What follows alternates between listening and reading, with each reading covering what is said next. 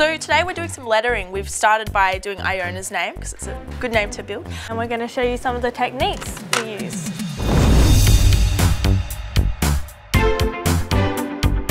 We've started off already with some of the easier letters, the I and the O, because they're some pretty basic shapes to make.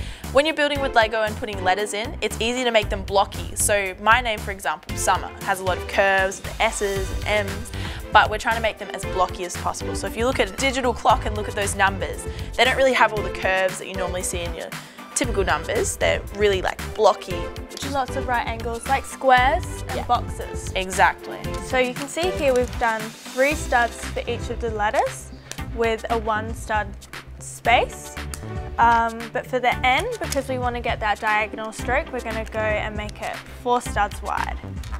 So we start with the 2 vertical strokes, and then we want to put in the diagonal line in the middle. So we're just using these 1 by 1 tiles and putting them in one above the other to try and get that diagonal stroke in the middle. Tiles are really good for lettering because you can sort of plan them out before you put them on a base plate, and you can see how you want them to look and, you know, shift them around if you need. For the A, usually you have a point at the top of your A when you're writing it. So you have, it's like a little triangle with a line across, but today we're making it really blocky. So it's just like a little rectangle without the bottom bit, and then we put the cross in there with, again, these 1 by 1 tiles.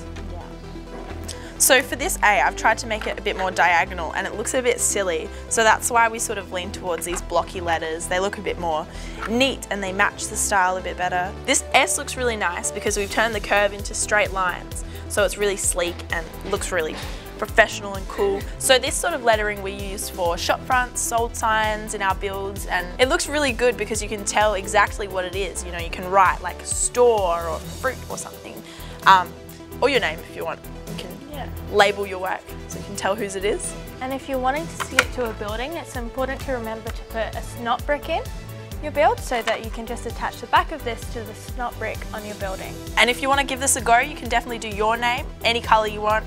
Works really well on a base plate, or you can try with just snot bricks. That could be fun.